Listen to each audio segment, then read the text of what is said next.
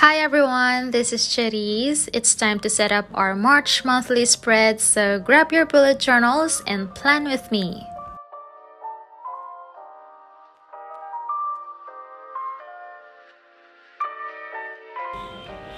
One of the most requested themes is a desk/office/workspace theme, so that is what I'll be doing today for my March bullet journal. I've been enjoying using watercolor on my bullet journal spreads over the past months, so I'll be using it again for my illustrations. All the supplies are listed on the video description.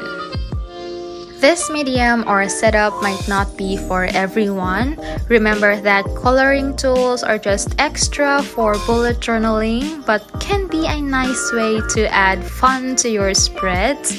You can be as creative as you want. I'm also gonna be doing a minimalist plan with me video for my sister's March bullet journal setup. So if you opt for a simple and easy to follow spreads, that will be uploaded next on my channel, so consider subscribing. If you haven't seen the February calligraphy theme I did for her, I'll provide the link on the card for you to watch later. Okay, so for my cover page, using my number 4 paint brush, I am painting an illustration of a home office. It's more like what I want my workspace to look like. I'm also in the process of planning the studio in one of the vacant rooms in our house, since I've been working from home, and to make my stuff more organized and nicely stored, because honestly, they are all over the place, and to help me get more focused on my art projects. Let me know in the comments if you'd be interested to see a video of my small home office in the making very soon. I wanted my workspace to be relaxing, and that fits my style, which is a mix of Scandinavian and Bohemian. The Scandinavian pieces I'll include here are the shell chair with 4 wooden legs, natural wooden desk, minimalist black table lamp, and floating shelves. For the boho pieces are rattan plant stand, hand-braided jute rug, and indoor plants and succulents. These spaces are meant to be warm, comforting, and inviting, and these are what I need to get more productive. I remember the first videos I uploaded when I just started YouTube. They were interior designing contents using an app that I really enjoyed back in the day. Speaking of style, I just love the earthy vibe or feel of a room, so I'll definitely choose wood for my desk and shelves. Also, it's great to complement other furnitures at home. I'm not an expert or anything when it comes to interior designing, but these are just how I see it.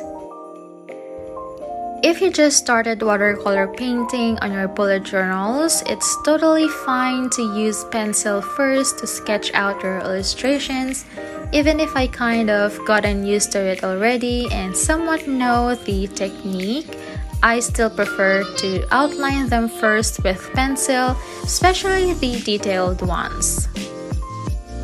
For the entire painting I did on my bullet journal, I haven't really done the traditional wet-on-wet painting because the notebook I'm using is not meant for that kind of heavy painting, but it can be done too. However, it will be a very slow process because you're going to wait for it to dry before layering it again or proceeding to the next page.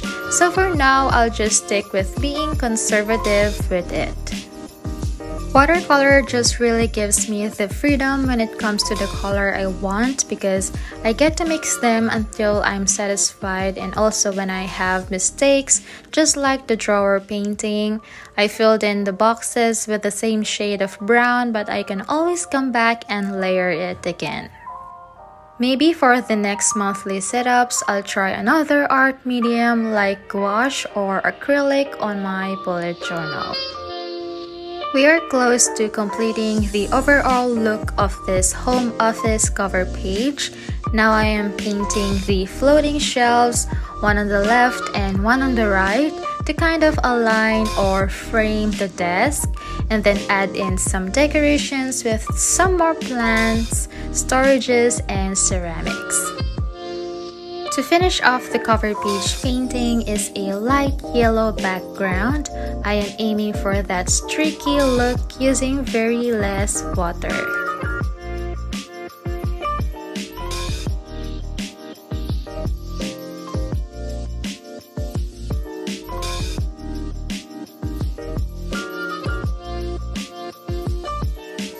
And then I'm writing March on top left in a hollowed font and lowercase.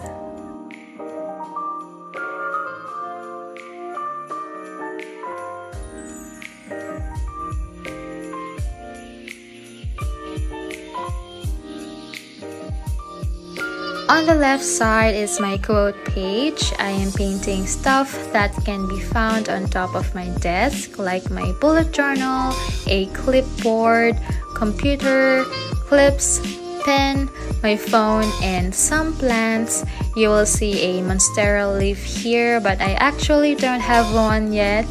My mom loves gardening, and our house and yard is filled with plants. It's almost turning into a jungle.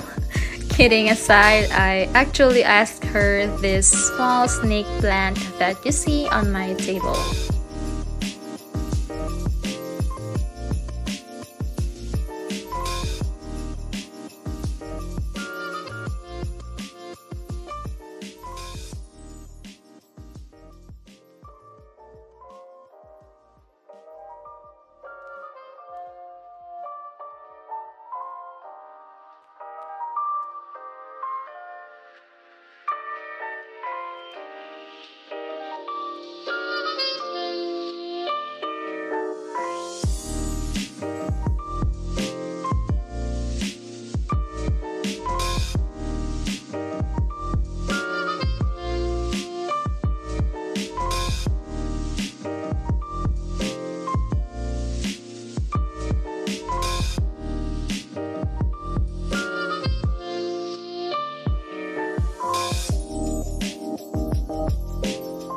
Using my Sakura white jelly roll, I am drawing the veins of the monstera leaf.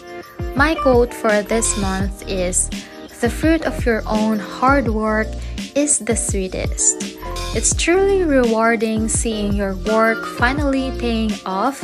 If you've been working on something and it seems like you'll never see the results you wanted, stay dedicated and patient, and know that success doesn't come overnight. My next spread are my calendar, goals, and events in a large wire grid board. The layout is as if each one are pinned or clipped onto the grid. On the left, using my Sakura Bigma Micron .03, I drew my March calendar with some inspirational message written on a sheet of paper on top and a color palette on the bottom.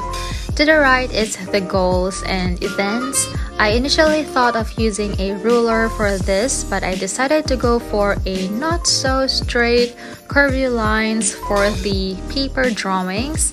I also painted a monstera plant on the side and then added gray drop shadows on the drawings.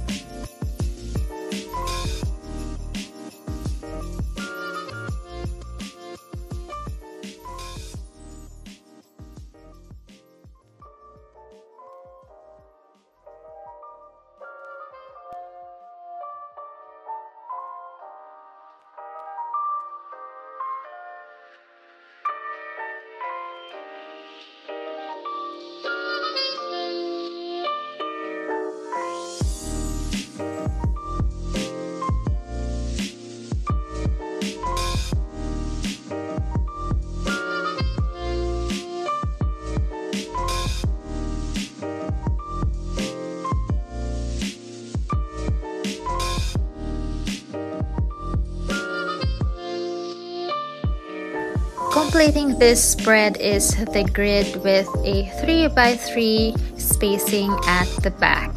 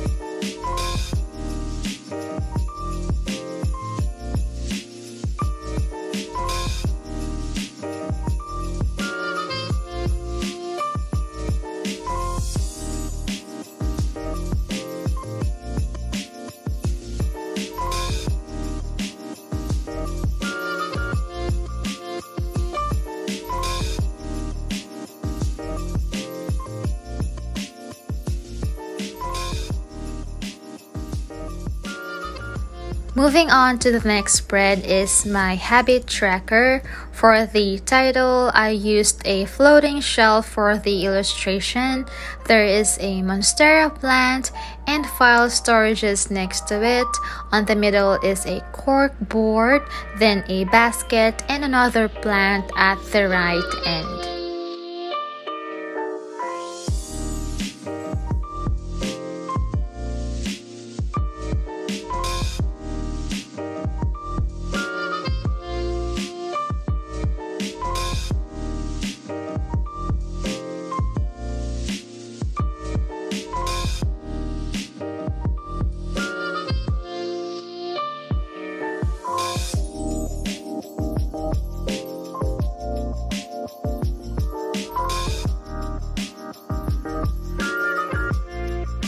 I'm writing the title the same way I've written the other titles, but the way I wrote the T, I know it's kind of funny, so please bear with that.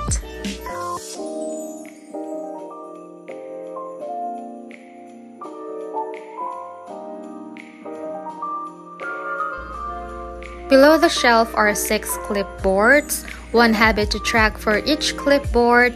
I'm tracking my water intake, vitamins, healthy eating, stretching, creative and social habits. Like in my previous habit trackers, I'll be using circles again for each day, wherein I'll shade one for every habit done.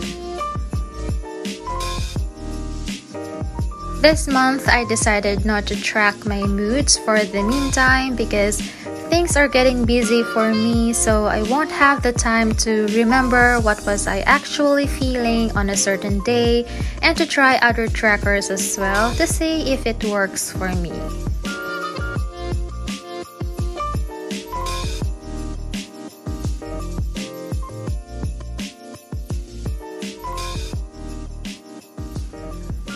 Finally, I painted the sides of the clipboards with brown and filled in the clips with my semi-art gold gel pen.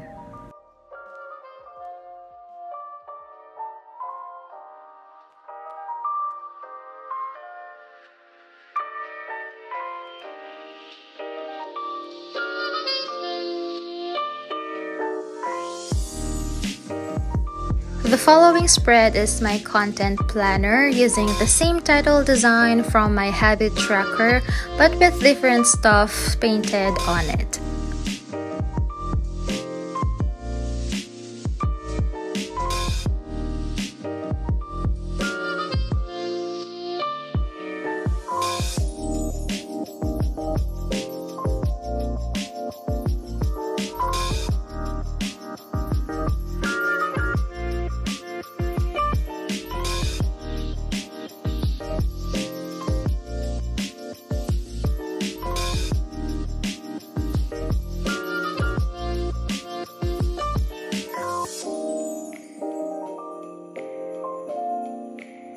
Below is a huge cork board with a paper pinned on it.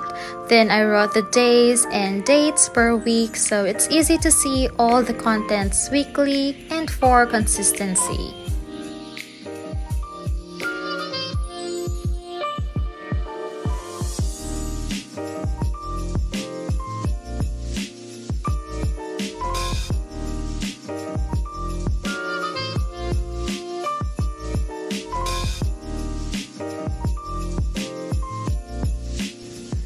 Let's move on to the next spreads. For the illustration, I am doing a closer look of the desk on an angled view. I've taken a lot of inspirations from Pinterest and combined them all together. If you also are planning to organize your workspaces, Pinterest is definitely one of the best places to look for inspirations and motifs.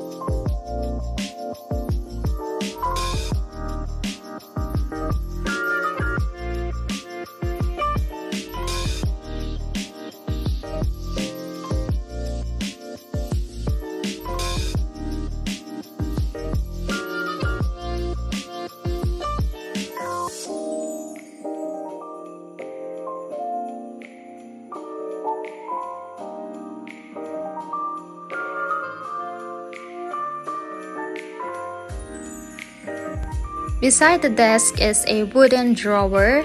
I have so much stationery and art stuff hanging around, and I would choose a drawer that would fit them all. You can also check out my personal home office decor pics linked on the video description.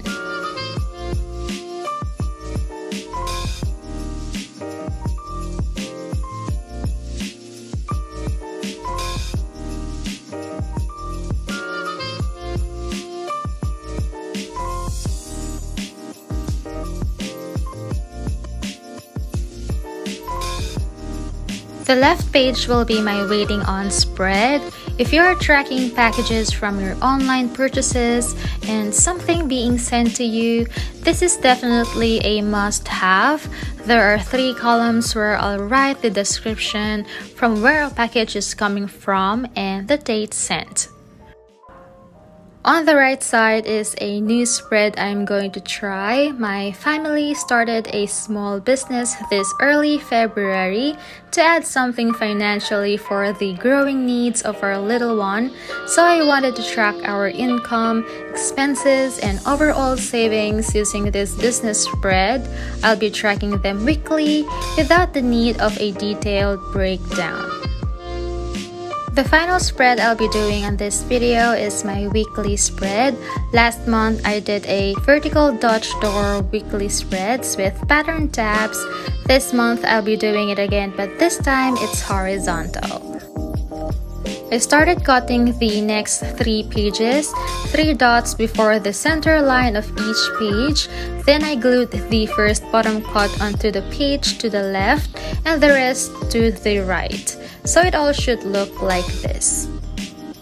I'll be painting an illustration of a shared office space at the bottom, and this is the same illustration I'll be seeing whenever I flip into the next weekly. The shared desk is more like a floating shelf.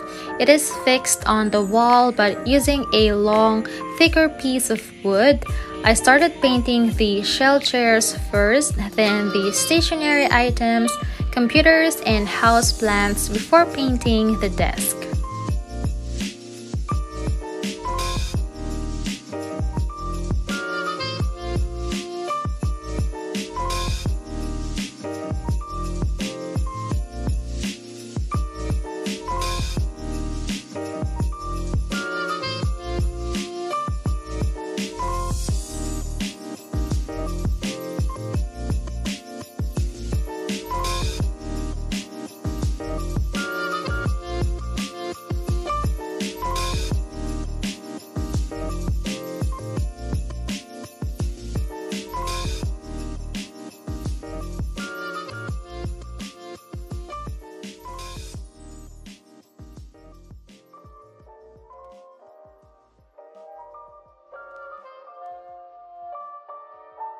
I tried making the whole spread 3-dimensional with more room for writing tasks for each day. I drew floating shelves as a divider.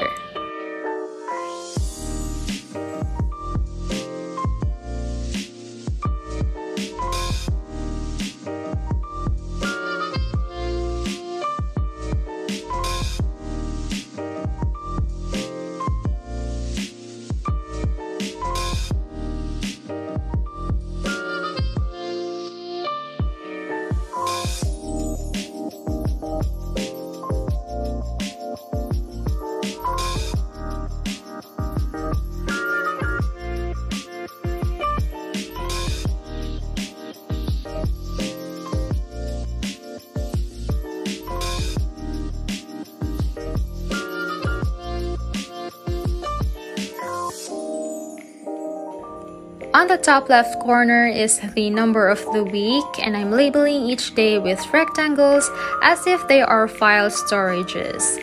If you'd like to see how the rest of my weeklies would look like, I'll be posting them on my bullet journal Instagram, and feel free to recreate my spreads and don't forget to tag me because I'd love to see them. And that is all for this March bullet journal setup and plan with me video. Thank you so much for watching. If you like this video, please give it a thumbs up and subscribe to the channel for more bullet journaling videos, and I'll see you next time.